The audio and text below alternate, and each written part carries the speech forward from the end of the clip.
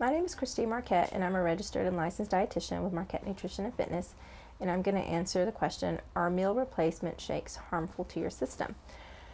In general, meal replacement shakes are not harmful if they're used as directed.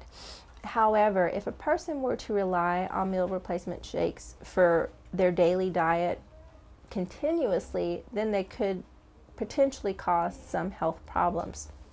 Meal replacement shakes are meant to be used short term. Typically, they're fortified with a variety of vitamins and minerals. They also have a certain amount of proteins and fats and carbohydrates.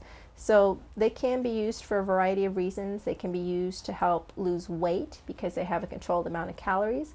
And some people who are looking to gain weight, they can actually supplement their diet with these particular shakes in order to consume more calories. The problem again is that because they're shakes, they're liquid, they don't have a lot of fiber. So one issue if you use these long term is you could have some problems with your bowel movements. So that's one potential health concern if you use these products long term. The other potential health problem is that if you are using them to replace all of your meals, again, you're going to be following a very low calorie diet. Over time, this could really impact your metabolism. It could basically throw your body into starvation mode so that once you discontinued them, you would end up gaining a lot of weight very rapidly. So those are a couple of potential negative health effects of meal replacement shakes.